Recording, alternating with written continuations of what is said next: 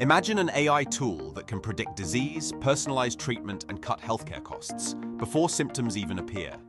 At Northeastern University, Professor Saeed Amal is turning multimodal biomedical data into powerful diagnostics that bridge the gap between advanced algorithms and real-world patient care.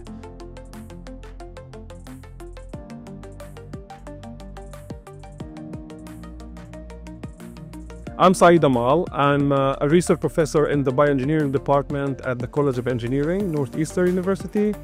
I'm a member of the RU Institute and the Institute for Experiential AI.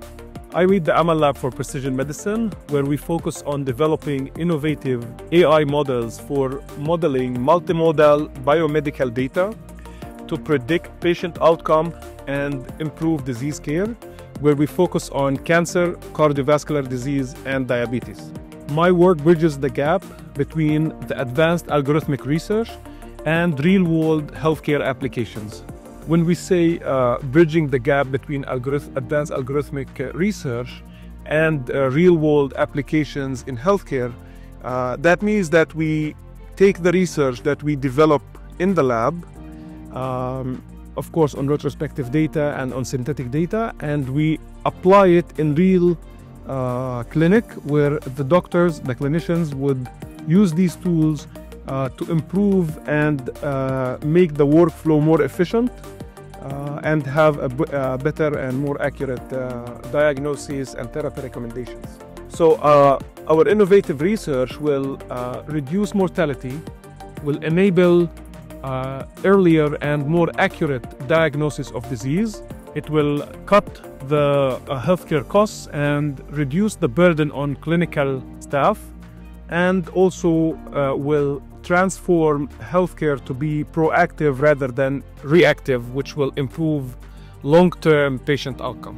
As the Chief Scientific Officer of Santovia Path AI, a spin-out company from research that we developed in my lab on AI-based cancer diagnostics tools that focuses on modeling complex interrelationship between multimodal medical data that includes digital pathology, genomics, proteomics, epigenomics, and proteomics, and also on clinical texts that provide comprehensive overview about the patient background and the patient trajectory and genetic background.